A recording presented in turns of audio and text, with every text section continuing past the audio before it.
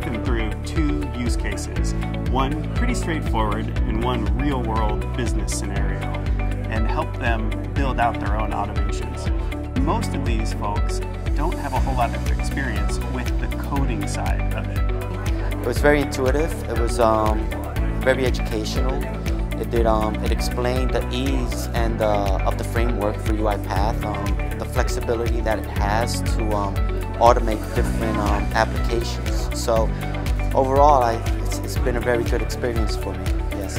One of our goals today is not just showing them that they can do it, but also showing them how they can apply it and expand it to every use case they have in their business life, but also their personal life. So at the end of the day, we showed some really fun workflows, and I think we heard some gasps and ahs, and I think they were surprised that a bot can draw a picture on the screen, or it can play Minesweeper, or it can play Who Wants to Be a Millionaire.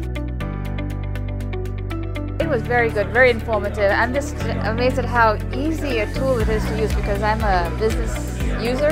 I'm not a developer, and it was just very easy to find, follow instructions and get started. So.